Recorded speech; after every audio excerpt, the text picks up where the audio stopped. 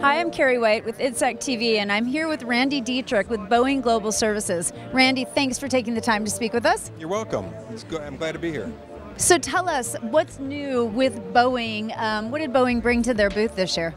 Well, we've got a lot of augmented reality and virtual reality demonstrations in the booth this year. We had some last year. This year we've really focused on expanding those to make them more collaborative so that they can be used for team training. Tasks that require multiple teams to work together in a VR and AR environment. So we've got several demonstrations that show how those are being used.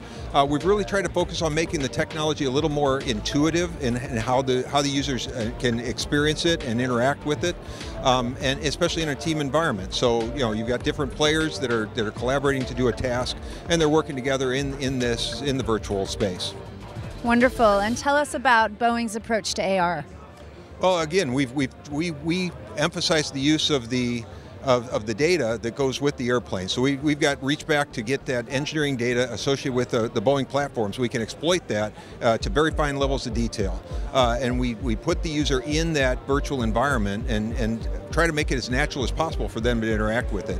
Either in a training environment or even in a point of use type of situation where you can use the technology to perform actual maintenance tasks or to actually work on the airplane, in addition to training. Great. Well, Randy, thank you for taking the time today. It was nice speaking with you. Thank you. For more, stay tuned at ITSEC TV.